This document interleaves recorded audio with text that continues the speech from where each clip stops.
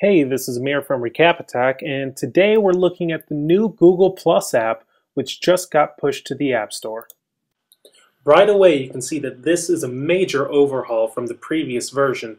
Posts are beautiful and vibrant, and the user experience is a lot friendlier and more intuitive. Google has gone to lengths to make this not just another social app, but something with more heart and soul.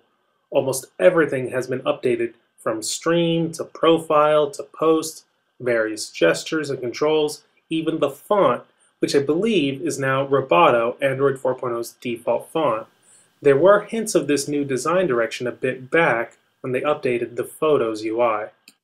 However, there are some lingering elements from the original app, but I suspect they will receive a visual refresh sometime down the road.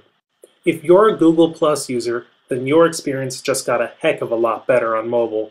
And if you're like me and have been avoiding the mobile app like the plague, then fear no longer. The app is a joy to use.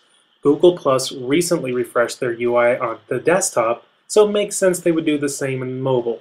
I can't help but wonder if Milk, Kevin Rose's app incubator of sorts that was acqui-hired by Google a bit back, had a hand in the creation of this app. There are a couple flourishes that, to me, scream of designer Daniel Burka. You can get the app now in the App Store and in a couple weeks in the Google Play Store.